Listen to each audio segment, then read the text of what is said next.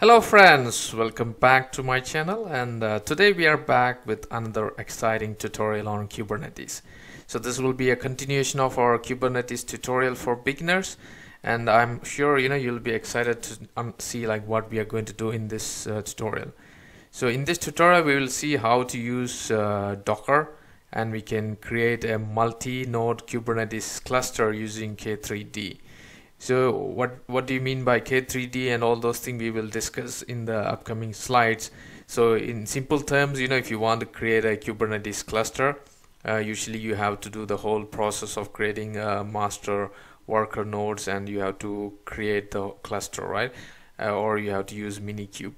So in our case, in this tutorial, what we are going to do is we are going to see how you can create a multi-node cluster as Docker containers. So the master or the workers or agents will be running as Docker containers, and you can quickly create a multi-node Kubernetes cluster and using K3D. So we'll completely do the step-by-step process on this in this tutorial.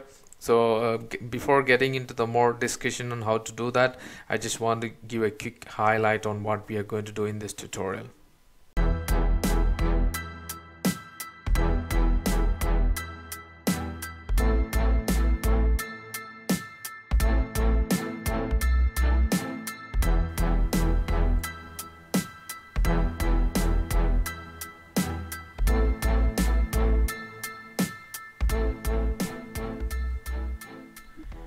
Okay, so let's discuss about K3D. So this some of you may be aware of K3D or K3S Rancher.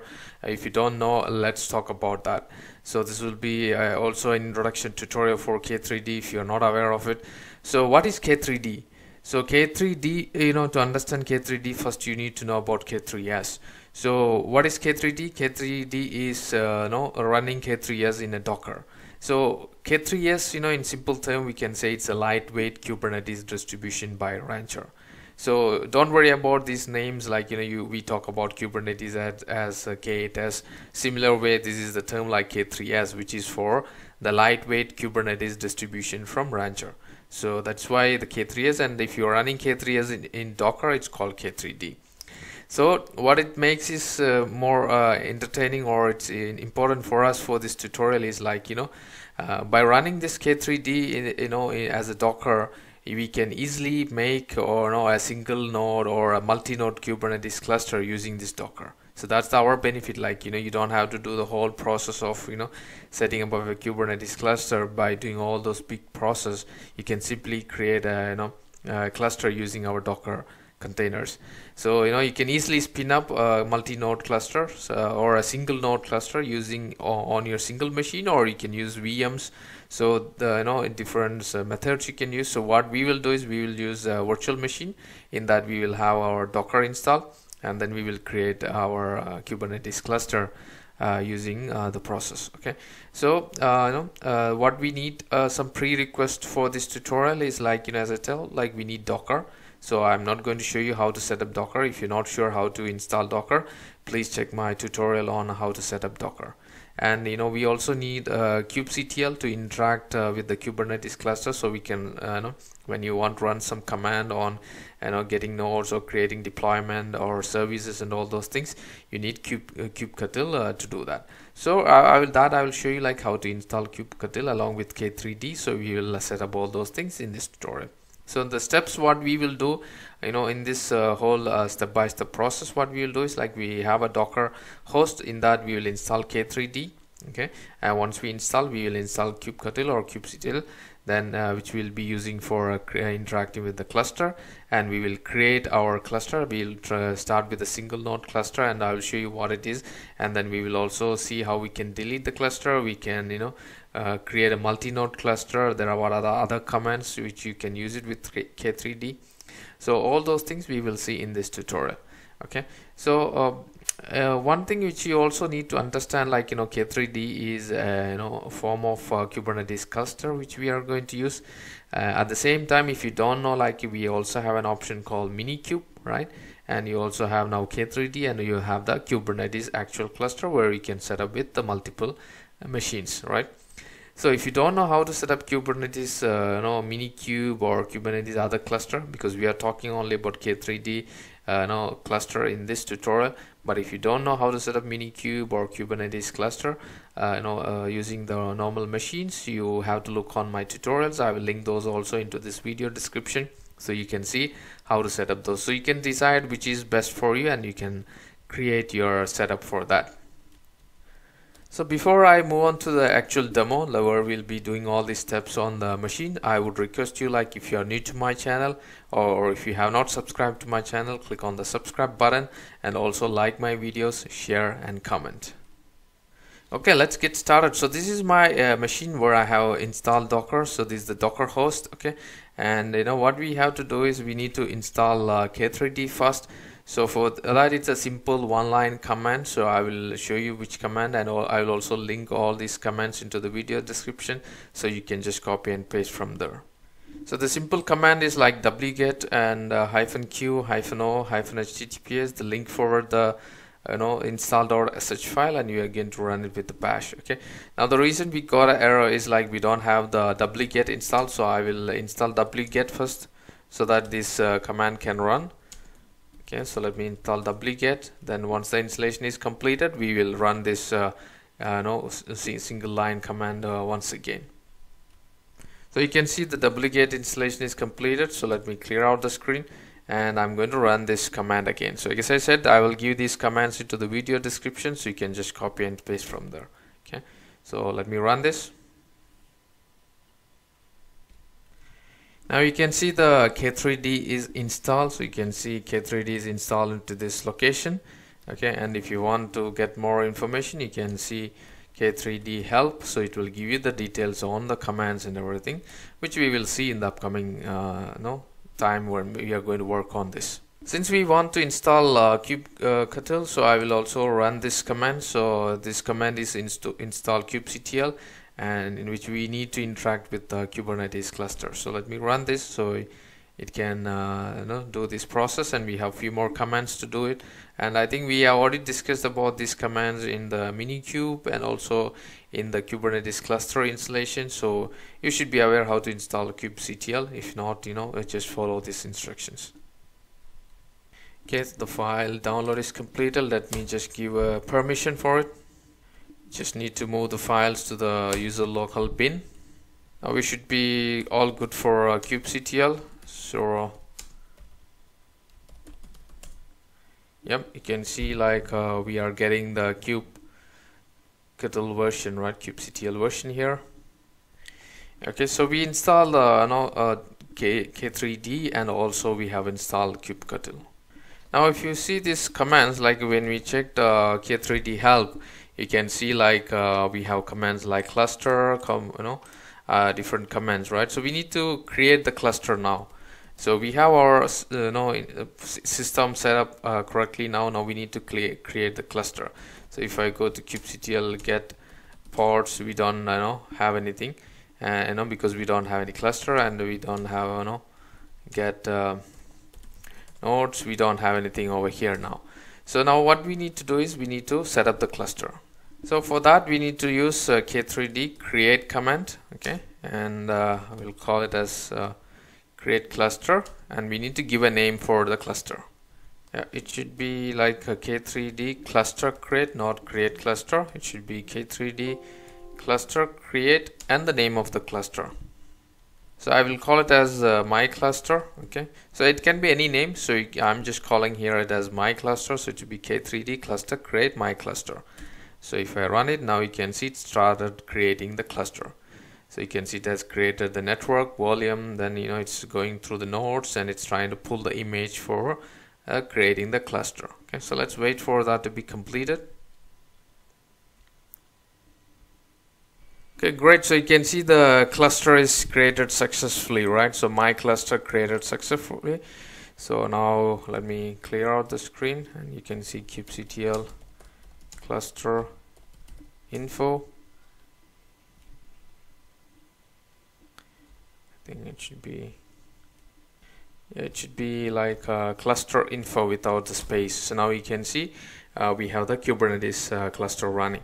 Now let's see more details on the cluster. So for that, what you can do is you can K3D cluster list. So now you can see my cluster. You have one server, right? 0 agents, because we have only one server which will be a master. We don't have any slaves. If you run K3D node list, you can see we have a node, right, which is the server, which is the master node, and this is automatically created every time because you need to have a load balancer. Okay, so if you run docker ps, you should be able to see 2 containers running. One is for the LB, which is for the load balancer, and this is for the master node. Now when we create agents or multi-node cluster, you should have one master node and multiple clients or agents as well, or worker nodes. So we'll see all those things let's as we go on. So we see like K3D cluster list, we can get the details of cluster. Now if you want to delete this cluster, you can delete as well. You can delete this cluster, you can recreate it. You can also stop this cluster and you can start it. So let's stop this cluster first. So K3D cluster stop, and the cluster name, so it should be my cluster.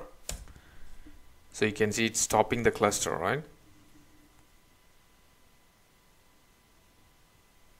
Let's wait. Now we can see like the cluster is stopped, so that's why we have the server as 0, because we have one server but it's not on. Now you can also start the cluster using K3D cluster start and the name of the cluster. So you can see it's starting back the cluster, right? So you can see the cluster is up, and if you see the cluster list, you can see the server is now back up, right? And you can also delete the cluster. So you can use K3D cluster delete, and you can see the my cluster.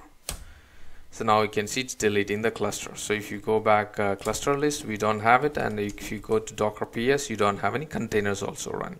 So all the containers for this cluster is deleted. Now let's try to create a multi-node cluster, okay, where we have a master and also worker as well. So in order to create a multi-node cluster, you need to run the command again, K3D cluster create, where you need to set up some arguments. So I'm using multi-node, where I will be defining I need 2 agents, that means 2 worker and 1 master. Server means master and agents mean worker. So that's why I'm using 1 master and 2 worker. So let me run that and let's see what we get.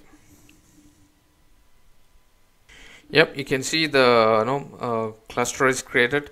Just sorry, like the multi-node is the name of the the cluster which we want to create. So this name can be any name.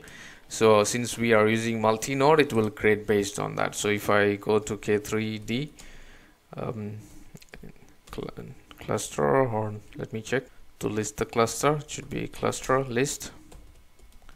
Now you can see we have 1 server and 2 agents, right? And the name is the multi-node. So this is the name I have given, like cluster create multi-node. If you give some other name, it will come up here. Okay, and you can also check like docker ps. You should see now you have 2 agents, agents 1, agent 0, and you have 1 server, and you have the load balancer. So you have 4 containers now running, right? So that's why you have 2 agents, 1 master node, and there is a 1 load balancer. Now if you again list the K3D nodes, you can see like we have 2 nodes for the agents or worker, and 1 for the master and 1 for the load balancer, right?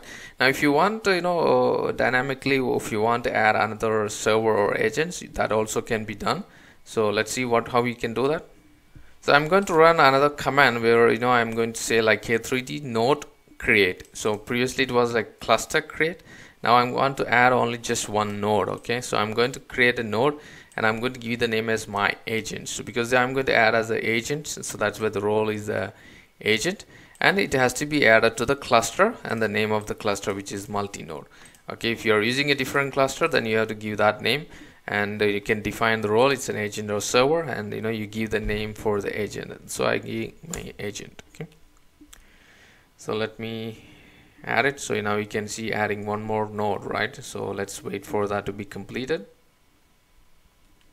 Now you can see like it successfully created one more node, and if I go to node list, now you should see like there is one more node added, right? This is the agent node which we just added, and if I go to docker ps, you should be able to see one more container. So you can see this is the newly created container just 24 seconds ago, right?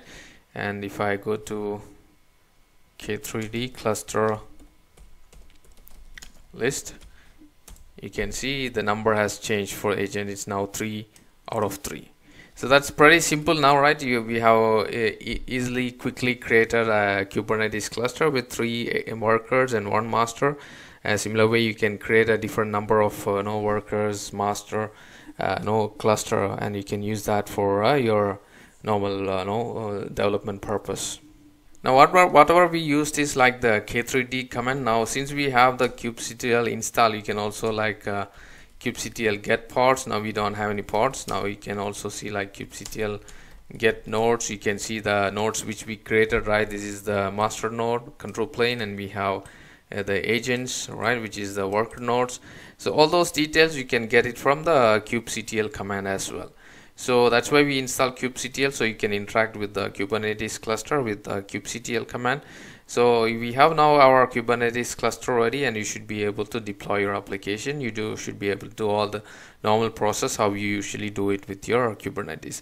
So I'm not going to do those things in this section, because this was more about how to set up a K3D Kubernetes cluster using K3D, and already know like how to set up all those deployment services and all those things. If you don't know, please have a look on my Kubernetes playlist. You have the complete details about that.